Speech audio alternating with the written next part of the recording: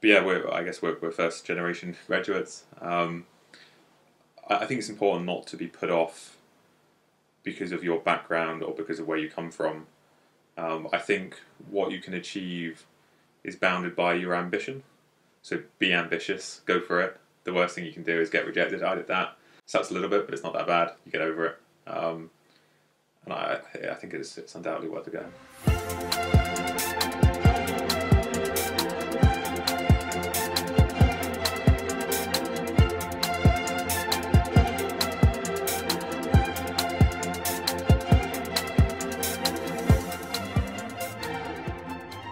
Hi everyone, welcome to the Oxford and Cambridge project, the podcast that aims to make Oxford accessible by lifting the veil on the secrets of two of the most prestigious universities in the world.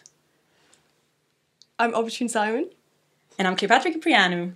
And today we have Nick Rogers with us. Nick is currently a head of engineering at a fintech startup based in London. He graduated from Churchill College in 2016 with a first-class degree in computer science. Nick grew up in Ipswich in England and originally applied to Cambridge to study natural sciences. After getting rejected by the university in 2012, he took a gap year and gained work experience as a software engineer with the aim to reapply to Cambridge the next year. He did so and received an unconditional offer from Churchill College. His activities during university included rowing, being a casino croupier at Mabel's, and becoming a dissertation supervisor for a fellow student. Hi, Nick. Hey, Beth. Good to be here. Great to Good have to you have on here. you. Sounds like an exciting story, Nick. I'm looking forward to hearing the details of it. I think maybe if you tell us what you studied at Cambridge and why you decided to study that. So I applied for natural sciences, physical natural sciences. I ultimately graduated in computer science, so I changed tripos at the end of the first year. Why did I study? Why did I apply for that, I guess is the question. I was always interested in like physics or maths or computer science. There's lots and lots of universities that teach physics really well. There's fewer universities, certainly back in 2012, that taught computer science really well. You obviously don't know in advance whether you're going to get into a university right at the top of the rankings or whether you get into one lower down, especially just at the end of AS. And so you sort of have to hedge your bets. And so that was part of the reason that physics was more attractive at the time. But then obviously once I was at Cambridge, in first year I did a chemistry module, a physics module, a maths module, and a computer science module. And I found the computer science module really easy and I did really well in it, and I found chemistry particularly horrible. And so it made quite a lot of sense to look at switching to computer science at the end of the first year. So you decided to change and you actually joined the second year of computer science, right? You didn't have to retake. No, yeah, so the computer science first year and the physical natural sciences first year are very similar. In compsci you do 2 computer science modules, a maths module from the NatSci course, and one of the NatSci modules. In natural sciences you do 2 natural sciences modules from the NatSci course, the same maths module, and one of the same computer science modules. And so you only basically miss out on one of the modules from the first year, and so you don't actually have to redo the first year, you just go straight to compsci year 2. Was that a relatively easy transition then, in terms of the logistics as well, or is it quite hard to move courses? So in theory, you need your director of studies, I think, of the subject you're departing to sign off on it. You need the director of studies for the subject you're joining to sign off on it. You need the senior tutor of the college to sign off on it. And in theory, you need at least a 2-1 grade to do so, although in practice that's waived in quite a few cases, I believe. Right, okay. So you feel like you made the right decision switching to compsci then? Yeah, I mean, I got a first, so it turned out okay in the end. But good. Did you get it first because you worked really hard on it, or mostly you just enjoyed it, so the hard work was easy? I think it's definitely hard work getting it first, either way, but it's certainly easy if you enjoy the subject. I did enjoy physics, but physics always felt like harder work to me than playing around with computers and looking at the theory behind them. Great, so I guess just from this information, it'd be great to know more a bit about your background in high school. What made you apply to Cambridge, just on the run-up? So at A-level I did maths, physics, further maths and chemistry. And I got A-stars on all of them a long time ago. My sister was 2 years older than me, so she was 2 years ahead of me. And she got an offer from Cambridge in 2010. and everyone was going around saying how smart she was. So I obviously had to prove them not wrong, but that I was equally capable, and that gave me a lot of motivation to A good aim old for sibling I, rivalry. of course, then ultimately got rejected from Cambridge in 2012, so that was Didn't really prove the point. no, you wanted missed to that make. one, but I got there in the end. And do you want to talk a bit more about that? What was the process? Yeah, so I went for some University Open Days, I guess, back in 2011, 2012, whenever it would have been. And I went to Downing College, amongst other colleges, but Downing stood out to me at the time as a really nice college, the classic Cambridge quads and Yeah, Downing's nice so library pretty. and that kind of thing. And so there was a lot of message at the time that all Cambridge colleges are the same, so don't really worry about it. So I thought, well, on that basis, I like the look of this one, I'll just apply to this one. I didn't really do much more research than that. I think that was a mistake in retrospect. I would very much encourage people to look quite in detail at the college they're applying to and work out what they want, because Yeah. colleges are not the same. It can be quite strategic, isn't it? Yeah. How you apply and where you apply. Definitely, and this is why we're doing this podcast, so it's great that you're saying that. And so, can you talk about your interview at Downing? And Yeah, so I applied, again, for Physical and Natural Sciences at Downing. The interview process on the day was 2 in-person interviews with 2 different pairs of people. There's one in the morning about 10 o'clock. In between the 2 interviews, there's a maths exam for about 90 minutes. I think I did the interview about 10. In the morning. I then did I think I went to prep for lunch about midday, then came back for a maths exam about 1. I think that ran till about 2:30. And I had another interview at 2:30 on the dot. So I basically had to run from the maths exam to the interview. Good memory. yeah, I knew upon walking out of that interview that I was definitely not going to get into Downing College because the interview went pretty awfully. right. But I also knew from the rules that I was guaranteed to be pulled. So I was guaranteed to have a chance that other colleges might fish me from the pool and potentially either re-interview me or admit me. That's interesting. How do you know you were going to get pulled? So at the time, and it's probably changed now because AS levels no longer exist, or AS exams no longer exist. But at the time, if you had at least a 93% average in your AS UMS, you were guaranteed to be pulled regardless of how poorly you did in the interview. I gather the cover sheet they use for essentially your file in the pool has a big box on that says your score in the interview out of 10. Yeah. I imagine mine was a 1, so it probably wasn't a particularly compelling file to look at. Why did it go so badly? Was it, just a typical Cambridge interview that everybody's scared of? Or? I think the first one, so my very first Cambridge interview, the first one in the morning went pretty well. It threw me a little bit going straight from the maths exam to the second interview, especially because the exam essentially finished late and I was effectively late to the interview, but fortunately my interviewers were later than I was. The interview itself, I don't think at the time, or I didn't think at the time, was particularly fair. My view on that hasn't particularly changed. I found my experience at Churchill College to be a much, much better experience. Your experience interviewing? Yeah, my experience interviewing. Yeah, that's fine. I guess I feel like the majority of people that I've spoken to about their interviews just actually hated the experience. Or I don't agree. Like, well, for me, it was really smooth, and I was kind of like, oh, I think I'm okay. I think I'm gonna get in. But yeah, I guess it can either go either way, where you think it went horribly and then you actually got in, whereas when you know it went horribly and then you just move on with life. Yeah, I had no shadow. So I had no shadow of a doubt coming out of the interview that I wasn't going to get enough from Downing. I knew I was going to get pulled, so sure enough, I waited until I think the 4th of January, which is when you get the letter back from the original college you applied to let you know your status, and they said I've been pulled, which was unsurprising. You then have this experience of sort of sitting in the pool whilst this pooling process goes on. We've all been through it. And then you have Three this, of us in this room. Yeah. So you sort of have this metaphor of essentially drowning in the pool, which is where you just sit there, days go by, your probability of getting fished obviously decreases pretty quickly as the days go by. Yeah. And so after about 3 weeks, you still haven't heard anything, but at that point, you're pretty much going to get a rejection letter at some point. And then sure enough, that arrived in the post that week after that. What did you decide to do after you got your rejection? What did you do for that year? Yeah. So I had an offer from Imperial College, which was, I think, probably A-star, AA or something. I then went on in the summer to achieve A-star, A-star, A-star, A-star. Not that I was trying to prove a point. I got a summer job working as a software engineer, which was lucky. And then they were very keen for me to stay on for the entire year, so they offered me a substantial pay rise to essentially defer my Imperial College place and stay on for the year, which I then decided to do. So I called up Imperial and said, would you mind if I started essentially 2013 rather than 2012? They said, yeah, sure, no problem. And I basically had the year to myself. My dad then suggested, well, maybe you could reapply to Cambridge and give it another shot. To which I said, well, I'm not sure how Imperial will feel about that. It seems a little bit cheeky.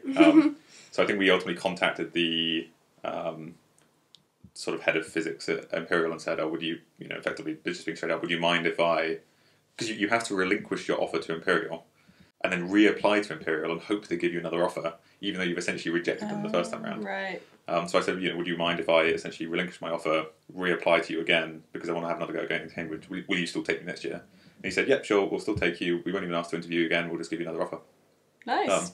Very nice. Imperial College. I lost that on that one. I essentially had an opportunity to have a free shot at reapplying it. I was already taking the year off.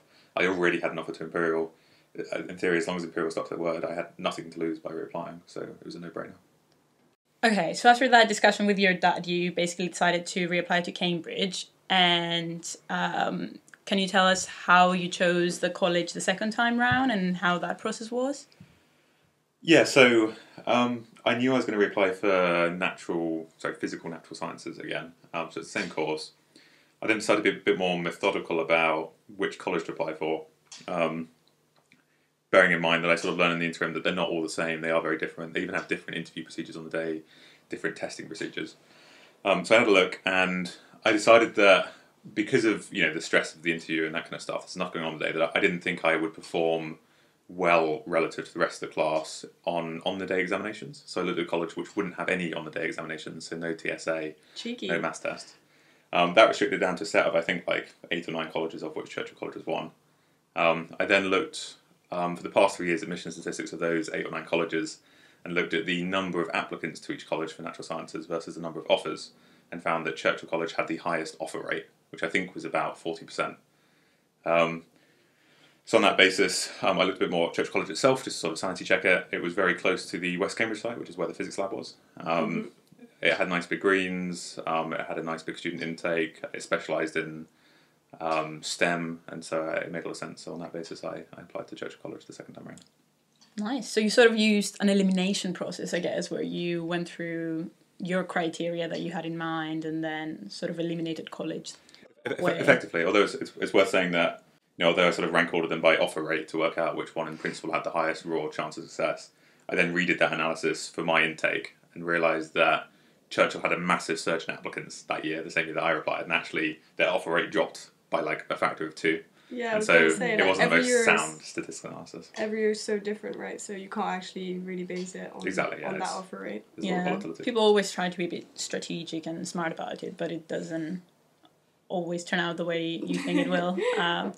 But in any case, people do say that whatever college you go to at Oxbridge, you end up liking it. So, but yeah, I think if you feel like you test very well and you feel like you don't feel stress or pressure, then by all means go to a college where you'll do an exam and then you'll probably outshine everybody else. If you feel like that sort of thing doesn't suit you very well, then aim for something else. Although that said, I think now that A-level exams have gone away, I think a lot of colleges, / almost all colleges, have an on-the-day test because they try and make up for that lack of data from the AS exams, and so that's something that might not be possible anymore. Yeah, I had a test as well on the day. I don't know about you. I also kind of, not knowing anything about the colleges, I noted that the college where I interviewed didn't have a test. So I thought, I didn't really know what I was doing, but I saw that was a bonus for me. Yeah, for sure. I was jet lagged and flying from Singapore, so it definitely wouldn't have been a good thing for me to have a written test either. So do you remember anything about your actual interview at Churchill? Yeah, so I arrived on the day, I think it was around the 4th of December. So it's like a relatively cold winter's day. I'm only about an hour's drive from Cambridge, where I grew up. So it was an hour's drive there. I got to Churchill College for the very first time. I hadn't actually seen it in person before. But it was lovely, especially sort of in the winter. It just, it seemed to work. I don't think all students would agree with that, but I get your point. So then we went up. You sort of go in, you have to bring your exam certificates with you to sort of prove what you said in the application form was correct. You sort of register, say you're there, you then sit in the room. They take copies of your certificates, and then a guide comes along to guide you to your interview room on your interview slot. I think I just had the one interview for Churchill. So it really isn't that long. So you're sort of there for an hour and then you go on. And that's your shot at getting into Cambridge. So I went in. I was interviewed by the director of studies for physics, and I was interviewed by the director of studies for geology. Despite the fact that I wasn't applying for geology and I knew nothing about geology. Right. Were there like tricky questions, like the ones you sort of read about, or? Yeah. So the actual interview structure. The interview's only about an hour. Again, there's these two directors of studies with PhDs, phenomenally smart people who are sitting there interviewing you. They start you off sort of trying to warm you up. So it felt immediately very different to the Downing experience that I had. It was much more friendly. They weren't trying to stress you out. They were trying to just get you warmed up and try and get you flowing, trying to get the fairest possible evaluation of you. Because ultimately they wanted to take the best people they could. It felt quite meritocratic. So they start you with a warm-up question, or they start you with a set of warm-up questions, which are really simple, and it's not designed to really evaluate you, but it's just designed to get you talking, get you thinking. So the very first thing they asked was, can you differentiate x cubed, which is obviously not hard for anyone that's done A-level maths. There was a few differentiation type questions. Again, it wasn't designed to evaluate you. I'm sure everyone does reasonably well at them, or even if they don't, because they're just getting a bit of nerves at the beginning, they don't really evaluate that. Yeah. Once you're then flowing, then moved over to some physics questions. I think there was a question about, sort of like a mechanics type question about dropping a ball on a slope and how it would accelerate and decelerate as it goes down the slope and then back up the slope. And that went reasonably well.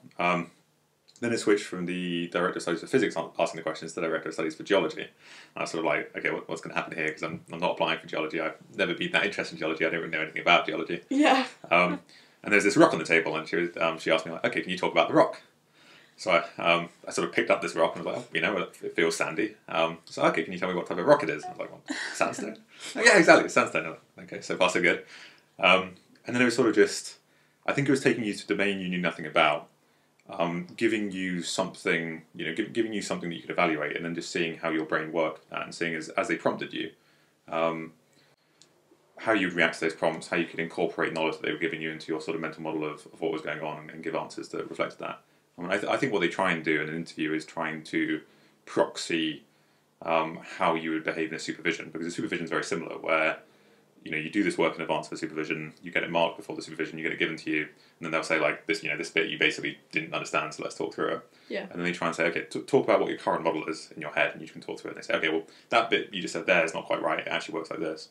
You need to take what they've said, incorporate it into your mental model, see how that changes your understanding, and then talk about that. And so it's a very similar process to the interview, where they're basically trying to drip feed you knowledge and seeing how that changes your opinion, changes your model, changes what you think. Yeah, I think that's right. I think they are just trying to sort of assess your way of thinking and how you react when there's new information coming in, or when your opinion of something is challenged. So they don't necessarily expect 100% the correct answer, but they just want to see the process of how you would get there. So how did you feel when leaving that interview at Churchill? Yeah, so I felt much more positive than the Downing experience. I felt like I had a good shot. I think it went reasonably well. I didn't think I'd nailed every question by any means, but I felt like I gave as good a representation of myself as I could have. Yeah. And so I felt like it was reasonable. You don't go away, you wait over Christmas again, you get the letter on the 4th of January, I think it is. And this time around I got an offer of admission from Churchill College, which was very nice. Excellent. Congrats. Was there ever a debate in your mind whether you would go to Imperial or Cambridge, or was it? Well, so this is a funny thing. Imperial didn't actually give me an offer until May, so it's good that I got an offer from Cambridge, because I actually only applied to Imperial and Cambridge the second time around. I applied to nothing else, and so if I had failed to get into Cambridge, and Imperial didn't essentially do what they said they were going to do, then I would have had no offers from anywhere, and I would have had to go through another reapplication process. So, oh my God. Yeah, that in might hindsight, you should at least add some extra ones, because you might as well. Just to be safe. But yeah, essentially there was, I very much wanted to just emulate my sister, I think, at that point, so there's never really any thought about going to Imperial. Not that Imperial's by any means not a fantastic quality university. Yeah, of course. What a very smart family. Oh, some of us. Runs in the family. Right, so I guess you got into Churchill, you started studying Natski, you switched to compsci in second year. Could you tell us a bit more about compsci and how it's taught at Cambridge, and what the structure of the course is? Yeah, so Again, so in the first year of compsci, you basically sort of share a lot of course with the Natskis, and then it sort of forks off at the end of the first year. I imagine it's pretty similar to other subjects, although I'm not that knowledgeable about other subjects. But essentially, it's obviously split into 3 terms. There's a number of courses that are lectured over each term. In second year, you don't have a lot of choice, I don't think, about what modules you do, and you don't have that much choice in third year either. But you generally sort of every module is examined in the exam, but you only have to answer, say, 5 of the 10 questions. And so, although you should do every course and you should do supervisions for every course, you then have optionality in the exam about which courses you actually decide to answer. And that way you effectively pick your top 5 courses to get the strongest mark. Or if you're particularly masochistic, you can pick your worst 5 courses and make your life harder. So per term, there's lectures. There's lectures for natural sciences in the first year, Monday through Saturday, 6 days a week for the 8-week terms. In second year, that drops down to, I think, just 5 days a week, Monday to Friday. There's typically a couple per day. I think as you go into third year, the schedule becomes a bit more variant, but it's typically sort of 9 to 11ish for the lectures. And then on the back of each of those modules, you do a supervision sort of per module per week, and that requires sort of 4 to 6 hours of work per module. So you're doing, 15 hours of lectures, something like that, plus another 30 hours of supervision work, plus another 4 or 5 hours of supervision themselves every week. So you're doing about 40 to 50 hours a week of work every week for those 8 or 9 week periods. Yeah, and I assume because Churchill is quite like STEM focused college, did you have supervisions in college with like your own supervisors, or was it more university wide? Yeah, so there's a table at Cambridge, not the Tompkins table, another table that's not published publicly, that shows the ranking of sort of college course combinations. So the most likely to, Successful course college to get a first comes first in the table, and then the second one, so on. So you can see that Trinity at Maths has the highest proportion of first, and so that comes first in that table. But the second result on that table, at least when I started, was Churchill College Computer Science. So computer science was taught especially well at Churchill College, and that's because of the director of studies there. We'll have to set up for success. Yeah, we'll have to look for that table. It's not public, I don't think, because they don't publish the statistics that easily. But it's published internally to the directors of studies internally, so they can see effectively how they've done. All right. The director of studies for Churchill College is also the director of studies for a number of other colleges for computer science because he's that good. So I think he did Sydney, Sussex as well, and a couple of others. But I think Churchill College got the best quality. That was his primary college. And so we had a fantastic quality. So we often had supervisions with him.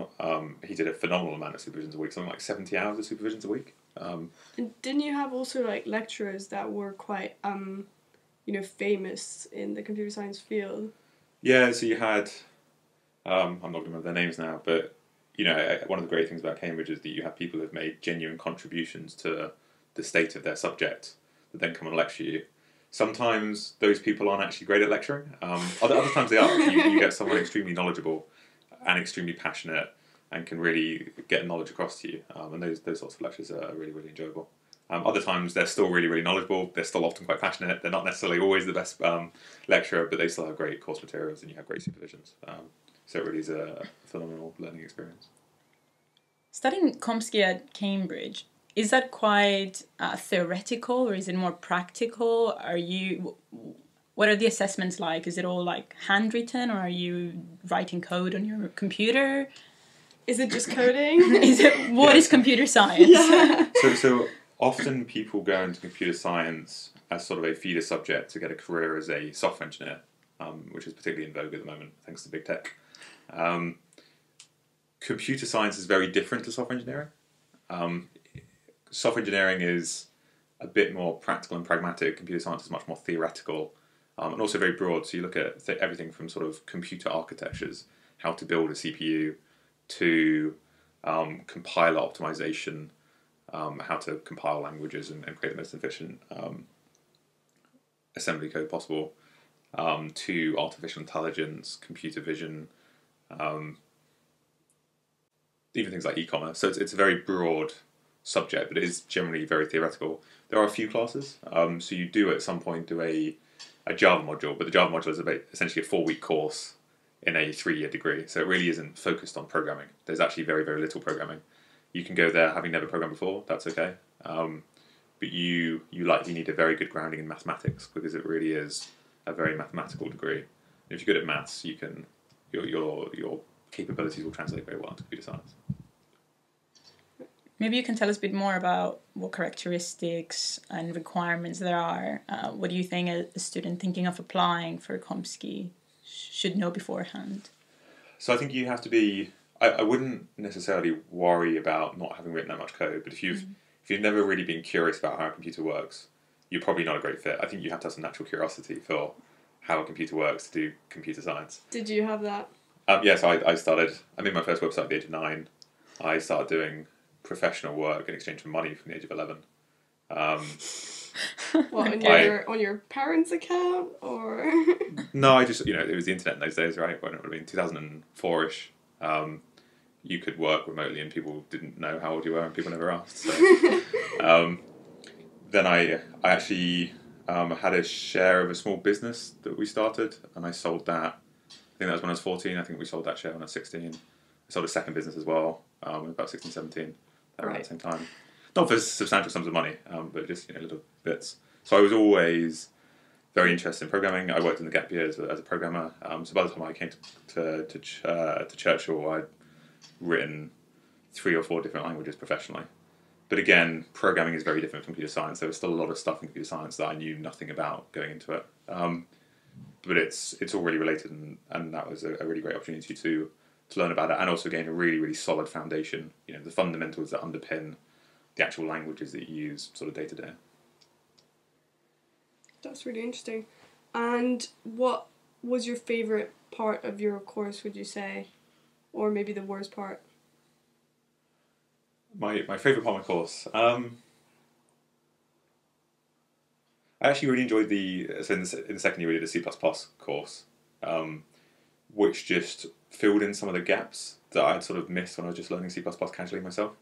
So actually that was one of the ones that gave me sort of the most aha moments, this is how this all works, and it suddenly just clicks together, and okay, I sort of get it now. Whereas before you sort of plod along and sometimes things confuse you, and you don't necessarily know all the details. But there are other, I particularly enjoyed the computer vision course. I enjoyed the AI course. I did my dissertation on AI. What was the worst part of the course? Is an interesting question. I think this is not the worst part, but Cambridge is keen, I think, sort of on day one to teach you that computer science is not all about programming. And so the first thing they teach you is functional programming. And a lot of people have done imperative programming, which is a different programming style. They've done things like Java and JavaScript and C# and Python and whatever. Functional programming is very different. And so suddenly you have this big paradigm shift on day one where, you might come in as a smart ass who thinks you know everything, having done 3 or 4 languages. You get presented with functional programming, which makes no sense whatsoever. You don't really understand why they're teaching it to you, and you don't really understand why it's useful. And it sort of continues on from there for the next 3 years, really. But you learn why it's useful, you learn why it's different, and it really sort of broadens your mindset. So it's not to say it's the worst thing, but just on day one, when I was sort of looking at it, I was just like, it's just, there's a bit of an impedance mismatch. Yeah. Yeah, it can be intimidating to look at the curriculum sometimes, or the reading list, or all this new material. But I think everybody's going through the same thing. So definitely. And so, just bouncing off of Cleo's previous question, how do the assessments go? How do the supervisions go? Do you all just bring a laptop during exams? Do you have access to a laptop? Is it essays? Yeah, so it's mostly an essay-based subject. You don't do your computer science exams on a laptop. You do it on pen and paper. Right. You don't generally bring a laptop to your supervisions. You submit work in advance, typically in PDF form, typically written in LaTeX, if people are familiar with that. It's effectively a typesetting software, right? Yeah, language software. It's sort of like Word, but you have a bit more control over what happens. So you submit that, you get it marked, you get the paper back, and you generally just talk through the paper. It's not about doing work in the supervision, it's about talking through the concepts and building an understanding in your head, so you don't really need a laptop to do that. You don't really need a laptop in lectures either, unless you want to use it to take notes. It's mostly about building an understanding in your mind, it's not about doing a thing. There are a few labs though, so there's labs where you do a bit of sort of Verilog, I think it's called. There's also labs where you have to do a bit of programming. So there's labs where we had like a group project in second year where you essentially make like a web app type thing, and at that point you do need a laptop. In the exams, we do courses on Java, and you do courses on like C++, and you then have an exam question on C++ or Java, and you actually have to write code with pen and paper to answer the question. Nice which and traditional. is a thing that you can do. It's obviously not how you choose to do it, but it's fine. That's it. If you have a learning disability or something like that, where you've got an impeded ability to write or to read, like dyslexia, then you are allowed to use a computer in that case. Right. So you were obviously quite successful in your course. So I was wondering if there's anything you did that helped you academically, or any sort of tips and advice you have for people how to structure their studying, or... Yeah, history is written by the victors. I was certainly very successful towards the end of my course. I'm not sure I necessarily started like that. Well, you definitely started with another course, so... Yeah. to begin with. Any tips? I guess you have to be very regimented in your 8 or 9 weeks while you're there. It's sort of both a marathon and a sprint. You're there for 8 weeks, and then you stop at the end, and you can relax, and you can sort of regain your sleep there, and you can start feeling like a normal person again, and then you go again for another 8 weeks. It's very intense, but because it's very finite, it's relatively easy to focus. It's 8 times 7 days, 56 days per term. You basically just start and you count down the days until you're done, and then you go again. You need to put in the hours. There's no substitute for putting the hours. A lot of people, especially in first year, don't necessarily fairly represent how much time they're doing. A lot of people saying they're barely working and they'll be doing 12-hour days. I think that's a really British thing, because when in my course I always thought I was very honest with the little hours I was doing revising in first year, and then people would like try to one-up me by going down and saying even less hours, but they were obviously fronting it all like it was all a lie, because I was literally not putting in the hours and they were, but they were just saying like, I don't know, this very British thing of just saying like, oh, I'm not doing anything, being very humble but in a sort of braggy way. I sort of naively believed people in first year and sort of emulated them, and then realised that wasn't necessarily the most successful strategy. By about third year I got the hang of it, and you do need to do sort of your 50 hours a week if you want to be successful. Yeah. And I think you learn by the end sort of a strategy for how you're going to spend your time. So waking up consistently at the same time, having a consistent morning routine, cracking on with work for say 3 or 4 hours in the morning, having lunch for an hour, cracking on with work 4 or 5 hours. These are the things you do in a normal work day when you're a professional. But it is harder when you are by yourself. You have no boss. There is no one looking over you. You need to be your own boss. You need to set that schedule, and you need to stick to it day in, day out for 56 days at a time.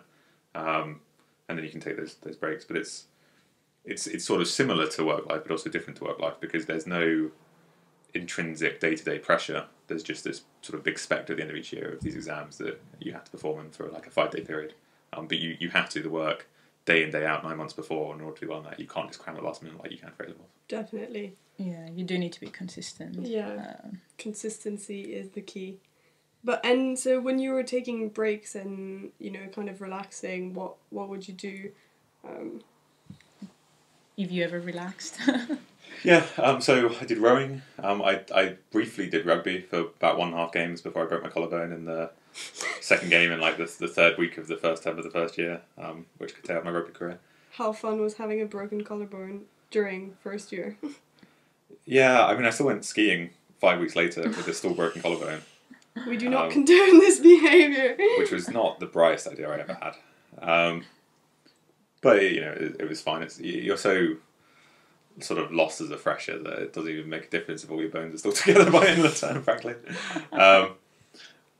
But you go to the gym, you can do rowing, there's lots of societies. Rowing was great fun.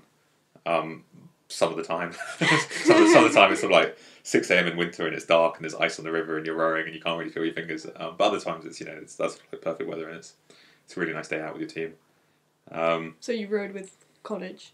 Yeah, so I rowed in M5, M4, M3, M2 and M1, which is there's W1 for the women's first team for the college, and M1 for the men's first team, and then there's a men's second team and a men's third team. So I rowed in every single one of the men's teams in my rowing career. I'm guessing you were progressing as time went. I basically went up, and then I think I sort of, by third year when I really wanted to focus on my academics, I sort of quit. And I think I got maybe roped into doing a bit of rowing at the end of the year, and like M2 or M3 again. But yeah, because M1, I guess, like is more of a commitment than M2. M1 is very intense. You have to do. They basically have a trainer that you pay for. Right. That the team pays for. They make you do ergs a certain amount of time per week. You have potentially weight measurements depending on how competitive the college is trying to be. You might have 4 outings per week at 6 a.m. before your lectures. So it does. If you want to, essentially, as ever, if you want to compete at the top of the league and be the best you can be, you have to work hard for it. There's no substitute for that. But there's all these teams where you can sort of bite off how much you want to chew. If you want to just do a bit of casual rowing, you can join an M4, and it's fairly easy. If you want to really subject yourself to punishment, you can try and do M1 for a little while. Had you done any rowing before? No, I never rowed before Cambridge. So you can be a complete beginner and still. Yeah, that's great. And they actually start with, especially in first year. I didn't actually row in first term, but they start with what they call the NM and NW boats: NM1, NM2, NW1, NW2. And they're the novice men and novice women's boats. So they start off for people that have never rowed before. Yeah. But even if you missed that, which is what I did, I started in the third year. You can get roped in. There's just so many boats and so many people happy to coach that it's not a problem. Definitely. Makes sense. Maybe that leads well into college life. So do you want to tell us a bit more about Churchill and maybe an insider perspective and sort of an outsider perspective as well? Like, how does the rest of the university view Churchill? What are the stereotypes? Yeah, I guess like the first question would maybe be, how would you describe Churchill College to someone who's like never been to Cambridge in like a sentence or just a couple of sentences? So, I think Churchill, this is going to test my history, but I think Churchill College was founded by a guy called Winston Churchill, not very well known. He wanted it to compete with, or he wanted a British university that would compete with MIT in the US. But then I think sort of looked at the practicalities of that, and it turned out that the most effective way to do that was to start a Cambridge College rather than start a whole new university. Right. I think in the 60s, Churchill College opened. And made its first people, but because it had sort of a mandate to try and compete with MIT, it had a mandate to have 70% of people doing sciences or STEM type subjects and 30% arts, whereas other colleges don't have any such mandate. So it was always more science focused. I never knew that. That's quite interesting. Yeah. And I guess like in terms of architecture, Church is a bit different. So like so it was built in the 60s, and is. People know from 60s buildings, concrete was in vogue then. That said, I think Churchill College is one of the better looking 60s colleges. There are others, I'm not naming names. I don't know what college you're talking about. I feel attacked. I think look worse. And even St John's, I think, has an accommodation block that they foolishly built in the 60s when concrete was in vogue, which is not the most attractive college. Well, actually, there's an interesting story behind those new buildings in old colleges, but we'll come to that in a later episode. A lot of colleges have sort of playing fields that are disjoint from the college, because the college might be in the centre of town and they have a playing field out of town. Churchill is a slightly more out of town college. It's like a whole 5-minute bike ride from the centre, but it's very lucky in that it's basically got its playing fields right next to it. It's one vast expanse. Yeah, Churchill fields are just huge. You feel like you can just run and keep running in a straight line, and then you're still within the grounds of Churchill. Yeah. So it's set with this massive, well looked after lawn, effectively, with its own cricket thing right next to the accommodation, which you can play. You can play football, rugby, cricket, croquet, ultimate frisbee, whatever your favourite sport is. It's a nice open college. Because it's slightly newer, the rooms are also that much newer, and so they're slightly more practical than some of the rooms at other colleges, which is also nice. It's sort of easy to navigate. They've got, I think, the largest formal hall of any other college by volume, not necessarily by number of seats, because we've got a very high ceiling. So make of that what you will. But it is sort of vast nonetheless. I think it sits on like 400 people at a time, and we have formals sort of 4 or 5 times a week. There's also a very nice bar downstairs. The staff are always very friendly. And the porters were always very friendly and supporting as well. And I think that can vary a little bit by college. I think some of the older ones tend to have slightly more strict staff. That said, Churchill, I think, does like to view itself as one of the best colleges. It tries to compete at the top. So Trinity has a reputation for driving students much harder than some other colleges. Yeah. But I think Churchill also, not as hard as Trinity, but I think Churchill tried to focus on making sure people made the most of their time there rather than academically, rather than just let them do whatever they wanted to do. Cool. And what, I guess, like, your first time seeing Churchill was when you went there for your interview. Did you have any, like, I guess, like, first impressions, or maybe first impressions when you came at the start of your, like, first year, and did they hold up? Yeah, I guess your first impression is just, it's sort of just another Cambridge college in a way. It doesn't really matter if it's new or old. It's still just this. I don't know quite what it is. It's not necessarily like sacred place, but it sort of feels special, right? As the whole of the university is steeped in history. You're walking in a path where some very smart people have gone before you. There's something like, I don't know, a dozen Nobel laureates associated with Churchill College. I think it feels the same at all of the colleges, really, regardless of which one you go to. And I think it lives up to that throughout. They try and give you sort of this state of the art knowledge, state of the art thinking skills to prepare you as best they can for whatever path you choose in life, be that academia or business or anything else. Yeah, sounds like Churchill was perfect for you. Yeah, definitely. Yeah, I certainly really enjoyed it, and it's sort of fortunate that it was so well placed as well. Because I looked at the start, was it close to the physics lab? I didn't really look at where it was next to the Cambridge lab, but it turns out the Cambridge lab. Sorry, I didn't really look where it was next to the computer science lab, but it turns out the computer science lab is right next to the physics lab, so I was also right next to the computer science lab. So it was it turned out to be, I think, the perfect college. It was one of the best places to learn computer science. It was one of the best taught computer science courses. It was right next to the computer science lab.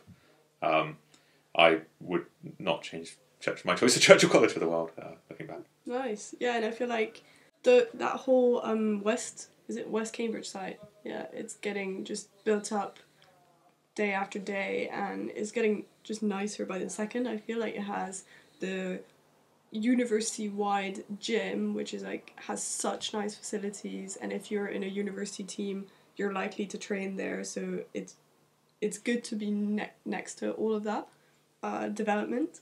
And I remember it used to have, well, I think maybe it does still have, but it used to have the veterinary training place, and it used to have like stables with horses that would just graze on the grass in front of all the buildings. So I used to love going through there because I went to the gym and seeing all the horses. So that was my part. And it's also like a nice run, I feel like. Did you ever run around the West Cambridge side? Not really. Okay. It was a nice run. Take it from me. So we've talked about the college experience, we've talked about your background, and you told us a little bit about the compsci course as well. Do you mind telling us what people go on to do after studying compsci and what you're doing now as well, what you did after graduating? Yeah, so you have a choice once you finish your undergraduate degree of whether you stay in academia or whether you, what some would call, join the real world. And essentially get a job, get a source of income. Most people tend to leave the world of academia and get a job after their undergrad degrees, but some portion obviously stay on. Some people do master's degrees, some people do PhDs, some people do that at Cambridge, some people do that at Oxford or some other university entirely. Some people go to the US to study. Most people obviously graduate and get a job. Cambridge and Oxford and Imperial College and UCL and those kinds of universities are sort of natural feeder programs for computer science into big tech. So Facebook actively hire, Google actively hire, Amazon, Microsoft, etc. There's of course then lots of other non-big tech companies you go work for. Most of the time, most industry is interested in sort of software engineers, not sort of computer scientists.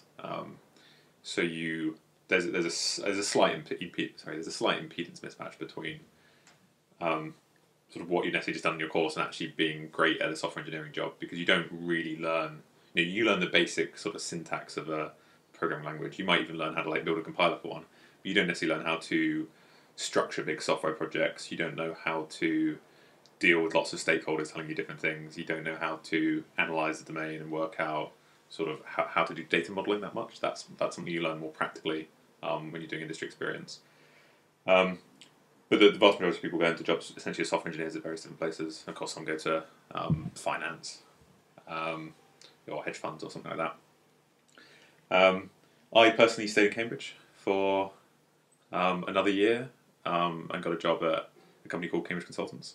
My girlfriend was at Cambridge the year below me, so she was doing her final year, so I decided to stay in Cambridge to support her rather than move to a different city. So how was your experience staying in Cambridge after having graduated? I assume you obviously didn't live in college, you lived in your own place and... Yeah, so you essentially stop being a Gownie and you become a Townie. It's a very different experience being in Cambridge, not being associated with the university compared to being associated with the university.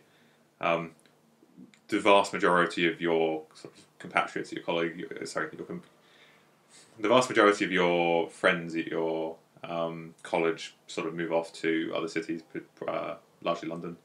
So it is a very different experience in Cambridge. It suddenly feels much, much quieter than sort of the din that you become accustomed to. And of course, you're sort of getting settled into working life and the responsibilities that come along with that.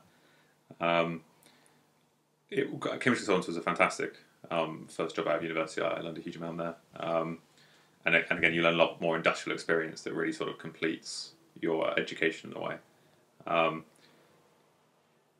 But that said, I always had an intention, once my girlfriend finished her final year, to move into London with her as well. So it was always going to be a relatively short-term job. And so what are you doing now?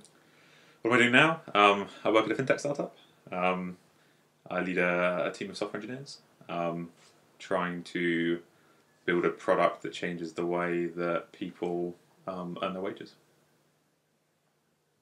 That's interesting. Do you feel the compsci course and your university experience helped prepare you for that? Yeah, absolutely. It gives you a really rigorous theoretical underpinning for all aspects of software engineering. Where again it sort of lacks is it's, unless you're really solving a sort of an ill-defined problem at a large scale, I say large scale, with a team of 10 people, we can't really replicate that in a university, where you can't really replicate doing a 10 engineer or 20 engineer year project until you get into the real world and suddenly you're working with a team of 10 people for a year. And so it is different, but it certainly prepares you well. And certainly being able to, one of the best things about Cambridge is not just the education of the course itself, but you mix with some of the brightest minds of your generation. You get to argue with those people, you get to learn how to articulate your point of view and assert yourself and know when to sort of yield and admit that maybe you were probably slightly wrong about that thing. And that prepares you really, really well for dealing with a multitude of stakeholders in the real world. Do you feel like it was important in your course to get a first or a 2-1? I think it depends. I think if you want to go into a hedge fund, then perhaps it is important to really come top of, the top 10%, top decile. A lot of jobs, computer scientists are very fortunate that computer science is so in demand that I know people have gotten thirds and gone on to work at big tech.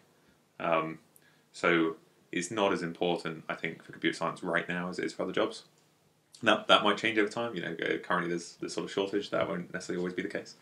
And I think for art subjects, it's still slightly more important. That said, as soon as you get a job, it's the same as A-levels. As soon as you get to uni, your A-levels don't really matter. As soon as you get a job, I don't think your degree really matters. In 10 years' time, no one's going to look back at whether you got a 2-1 or a 2-2 and work out whether or not you're suitable for a promotion or a role.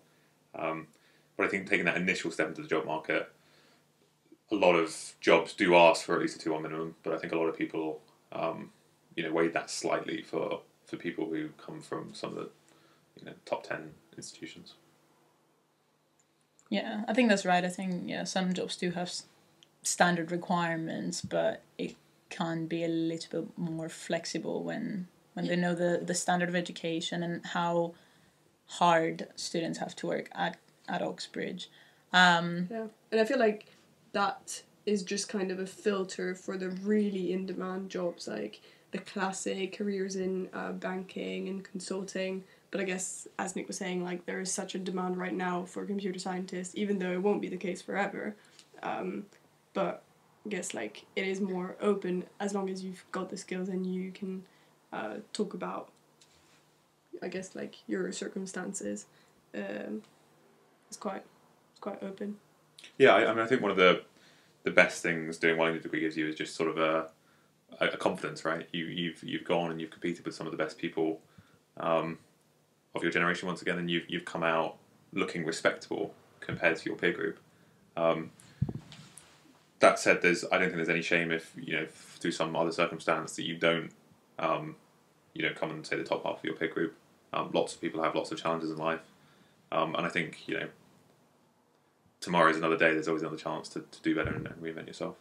So I don't think it matters that much, but I think certainly it's a worthwhile aim for a 2-1.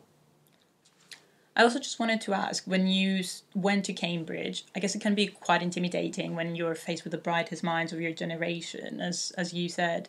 So how did you deal with that pressure if you were one of the people who did feel that pressure, and how did you try to balance that and balance your studying with social life? And yeah, I think I certainly felt that pressure initially. Initially, you don't really know how smart you are, right? It's all relative, and until you meet people like that, you don't really know how you shape up relative to them. I certainly felt reasonably well equipped going in, but I expected to meet people who are much smarter than myself. You sort of naturally feel a bit insecure as a consequence, certainly on your first day. But I think in practice, you realise pretty quickly that actually there's not as much variation in intelligence as you might think in humans. I think there's a big variation in education between humans. Some people really receive no education. Some people receive, a really long, really intense, really high quality education. That makes a big difference to the way people present themselves.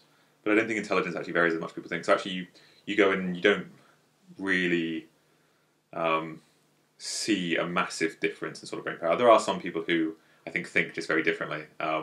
Certainly mathematics, where you meet some people who can, really outgun and outmaneuver you. Those people are pretty special. But it's not, it's not as big a step up as you might think. If you've done well in your A levels, you'll probably fit in. You'll probably be okay.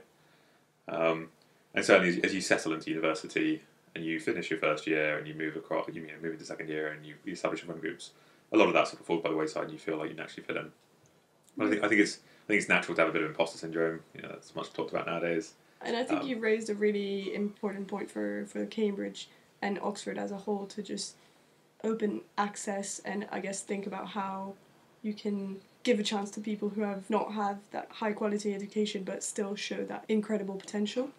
Yeah, I think it's very important to try and be meritocratic and to try and encourage social mobility. Our society would be much worse if it was only the kids of the wealthy people of the previous generation that had the opportunities in this generation. But fortunately, Cambridge and Oxford, and I think all British universities, take great strides to try and be as meritocratic as they can, to try and be equitable in how they treat people from different backgrounds. So I think progress continues to be made there. And whilst Cambridge and Oxford were once perceived to be these super elite things that only people with sort of a network of contacts could get into, now it's a much more meritocratic process. It's much more transparent, and I think colleges like Churchill, which have one of the highest state school intakes, are at the forefront of that process. Yeah, and I guess you were really lucky in that you got a great education from your school or growing up, but you are a first generation uni student. Yeah, me and my sister were the first people in our family to go to uni. We actually graduated one day apart, so I think my sister graduated on the Friday, I graduated on the Saturday from Cambridge. So it was a nice weekend for my parents to come down and see both their kids graduate from Cambridge. But yeah, we're first generation graduates. I think it's important not to be put off because of your background or because of where you come from. I think what you can achieve is bounded by your ambition. So be ambitious, go for it. The worst thing you can do is get rejected. I did that. Sucks a little bit, but it's not that bad. You get over it. And I think it's undoubtedly worth a go. So I guess, is that your tip for just students who are thinking about applying to Oxbridge, is just to be ambitious? Yeah, absolutely. It's one of your 5 choices on your UCAS form. Even if you're way off, so what? Just put it down. So many people, so many capable candidates self-select, especially people from disadvantaged backgrounds. They self-select and say, I'm not going to apply because I don't think I'm good enough. And they miss out on a chance to go. Don't do that. Don't be afraid of rejection. Don't worry about not being good enough. Put yourself up for it, and you never know what might happen.